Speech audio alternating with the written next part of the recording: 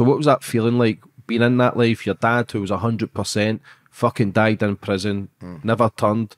What was that moment when you decided? Because the police must rub their hands with guys in the mafia. They've got a guy to wear a wire, can get everybody. They've got you to turn. They just get everybody to turn. They just play everybody to then turn on. They must just sit back and go, well, we'll get them eventually. But what was that feeling for you to then go, fuck this life? They're trying to get me. I'm going to get them. It was the hardest decision I ever made. It was, to this day, I still wake up sometimes in the middle of the night and I feel terrible. It was just a hard decision, but it was something that I was done. It was like drugs. You know, I woke up one day and I was done using. It was just like I woke up one day and I was done living that way. You know, like it was over. Like I knew it was over. I knew that it wasn't worth it anymore. I wasn't willing to spend the rest of my life in prison for that anymore. And you know, I say this all the time because it's the God's honest truth.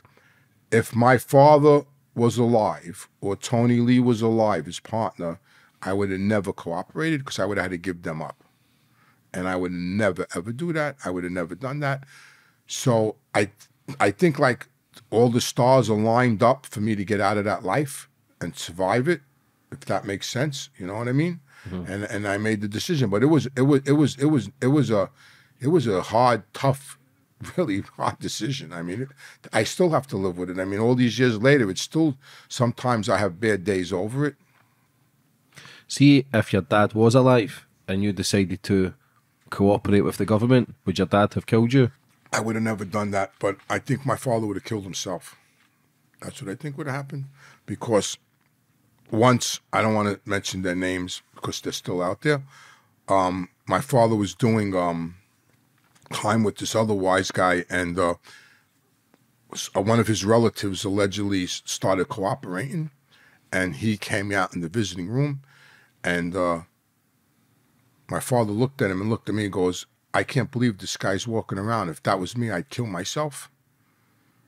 You know, and I have to live with that. You know, I would, first of all, I know if my father was alive, I would have never cooperated, but if I ever did cooperate and he was alive, he wouldn't kill me, but he would have died. He would have died of a broken heart. He would have died. What sort of deal then do you get from getting a murder, potentially being in prison the rest of your life, to then cooperating with the coppers? What sort of deal do they put on the table? Well, and how do you trust them as well? Well, that's a good question. So you sign, what you do is you sign a cooperation agreement, and they give you coverage for all, and you have to basically tell them about every crime you know of, every crime you committed, and they give you what they call coverage for everything you weren't charged with. So they gave me coverage for all, like I extorted a water company, I extorted a vending company, so I got coverage for all that. I was involved in a murder conspiracy to kill this guy, Frankie Guiche. I got coverage. So you sign a cooperation agreement and you get coverage. And the only promise to you make, they're gonna, when you get sentenced, they write this paper up about your cooperation agreement, and they give it to the judge, and they recommend a sentence. And in my case, they were going to recommend supervised release. And then it's up to the judge, basically. But normally, the judge is either going to give you like a couple of years or time served. In my case, thank God, he gave me time served. But you really don't know what you're going to get. But it's very strict. It's very strict. Like if you get caught on one lie, you're out. You get life. Any deviation from the cooperation agreement, any making stories up or any lies you get caught in, you violate the cooperation agreement, you're finished. They kick you to the curb, you get life. But if you cooperate and you testify when they need you, when you get sentenced, they give this, they recommend a sentence, and usually 99% of the time the judge follows it. Like Sammy the Bull committed 19 murders, he got 5 years. I got time served. When I got sentenced, I got 5 years, supervised release, and time served because I testified at 6 trials. So I got time served. So it's all up to the U.S. attorney and how they present it to the judge. See when you turn snitch, does something die inside of you? A man who's lived that life, a man who respected his dad even though you know it was fucked up, a man who's done murders, set up murders, robberies. You've done prison time. You've done nearly 20 years prison time anyway. What happens when you eventually start cooperating? What's that feeling? Is it a relief, or do you think, fuck it, I've done it now where there's no going back?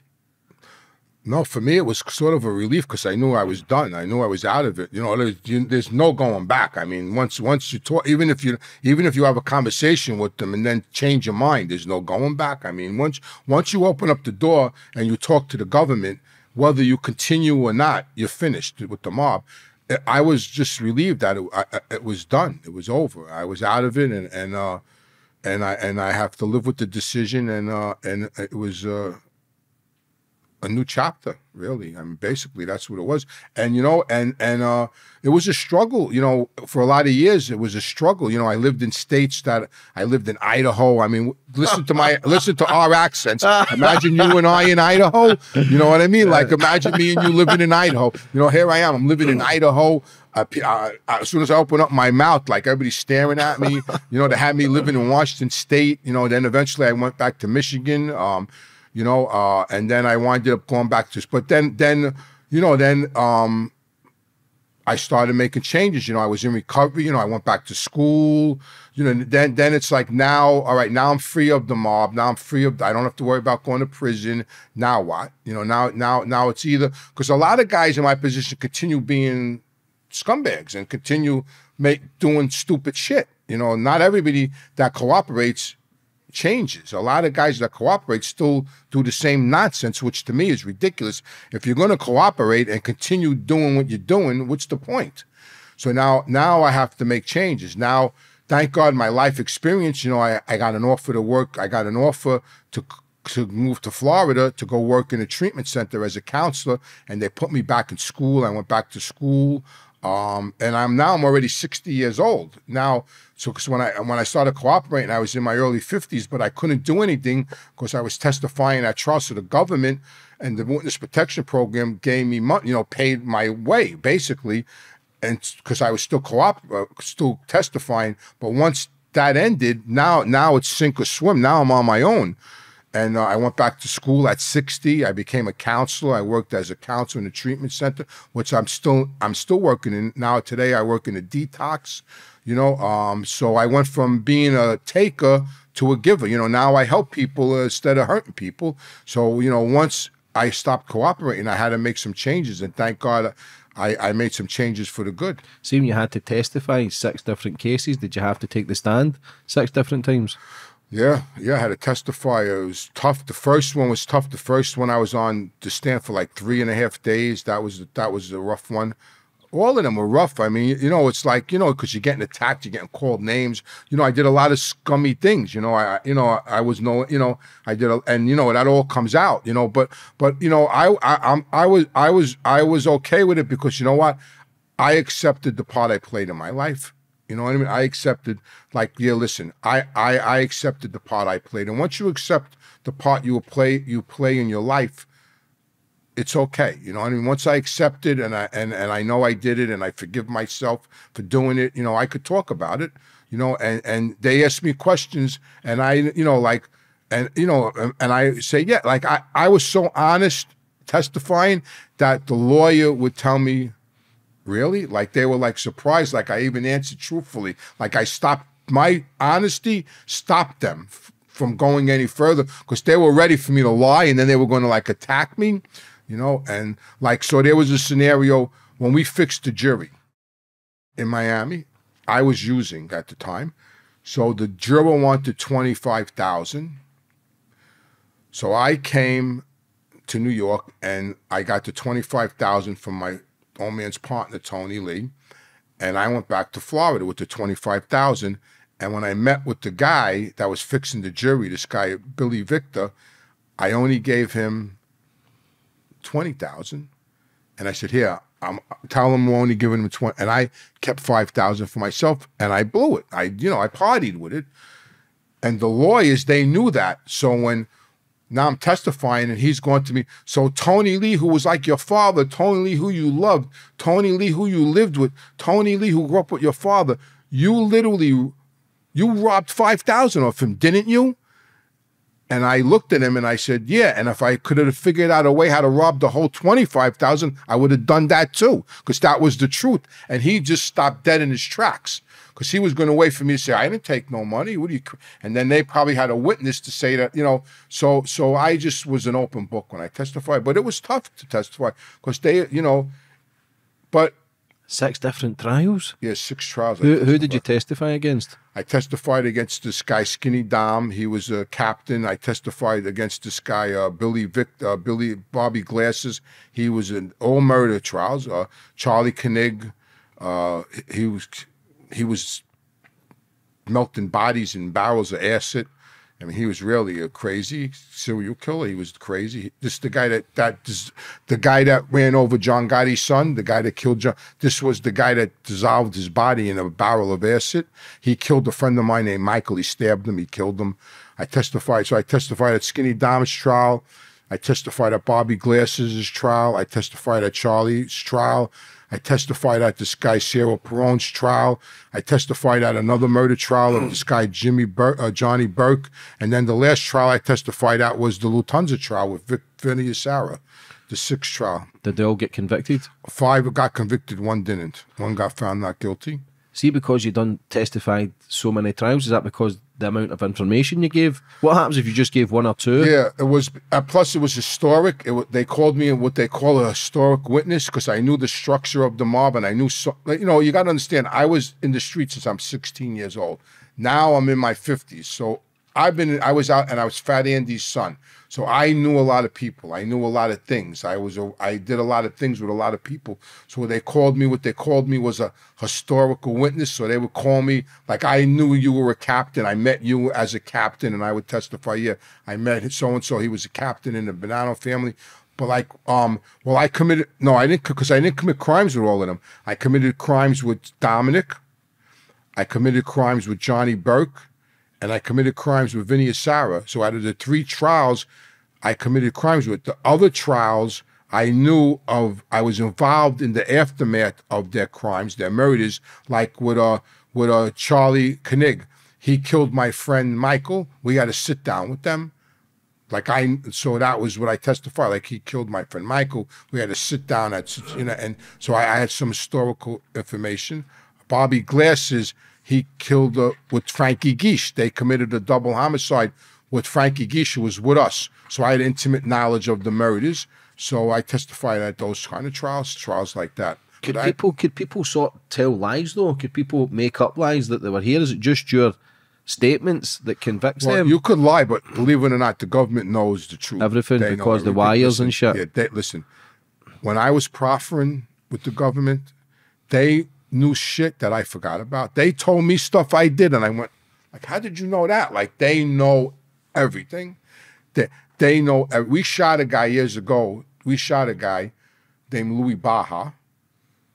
Like, I forgot about it. Like, and he didn't die. When he got shot, he didn't die, but he got messed up, and he went back. He was a Puerto Rican kid. He went back to Puerto Rico. I forgot about it. And I didn't think anybody even knew about it. And I'm proffering, and one of the agents tell us, okay, now tell us about Louis Baja. I almost fell out of the Louis Baja. How the fuck do you know about Louis Baja? They know everything. They know everything. So for you to lie, it's dangerous. Once you sign that cooperation agreement and you're going to lie, you know, like Gas Pipe, like people that lied got thrown out of the program and got life. So if you're going to lie, you're playing a dangerous game with it. The government don't play. When you sign that cooperation agreement, any little deviation, you're gone. They kick you to the curb. They have no use for you. Once they have no use for you, you're finished. See, when you had to sit in the dock, what was the eye contact like? Were you just looking down? When I signed the cooperation agreement? No, when you had to take the stand. What was that like? It must have been when I had to tiring. When I had to take the stand, I made sure I stared in everybody's face. I wouldn't give anybody, because not that I was proud of what I was doing, because I was far from it, but I wasn't a punk, and I wasn't going to cower. So when I walked into the courtroom, before I sat down, I looked right at the person I was testifying against. I looked right in their face, and then I sat down. And then once the questioning starts, you get it's tunnel vision. Then it's just you and whoever's questioning you, and you sort of block everything else out. But I made sure every time I sat down, I looked at the person that I was testifying against, and only one of them ever like. It was funny because we had like this moment in court, like Vinny Asara, he just had passed away, the poor guy, but he was a captain in the Lufthansa case. That was he got found not guilty, which was amazing. So we had this moment, like they brought me out into the courtroom, and for some reason he was the only one there with the agents and his lawyer. The jury wasn't there, or the judge wasn't even there. And they brought me out after the jury came in, but they brought me out, the agents, and as I was sitting down, I looked at him, and he was sitting there, and he called me a rat. He goes, like that, and I went like this to him, and I looked at him, and I just went like this, and I gave him the finger like that, and he was so mad. He was so mad, you know. But I just looked at him, and I went like this to him like that. He was so mad. Oh my God, he was jumping around. But yeah, no. But once you start testifying, and the lawyers start, especially when you're getting cross-examined, because they're coming for you. You know, defense lawyers are coming for you, and it's like tunnel vision. You just zoned in on what's happening, and you don't see nobody else. Because obviously people will call you a rat, this and that, but they've never lived that life. They don't know the life. Everybody's a fucking snitch, by the looks of it. But see, it might sound weird, but see when you were actually testifying and giving statements, was it actually like a therapy for yourself? Just fucking releasing everything that you bottled up here? Yeah, it was just, you know, well, not when I was testifying. When I met with the agents and the U.S. attorneys, after I was done, like they were all-day sessions, I was just like relieved. It was just, you know, it was just coming to an end, and, you know, and it was over. You know, I was just ready to move on at that point, you know. I was just ready to move on. I knew that I didn't want to live that way anymore. It's like I just didn't want to do it anymore. I didn't want to live that way. I wanted to do something else. I didn't want to go to prison anymore. I didn't want to commit crimes anymore. I mean, my whole life was a crime.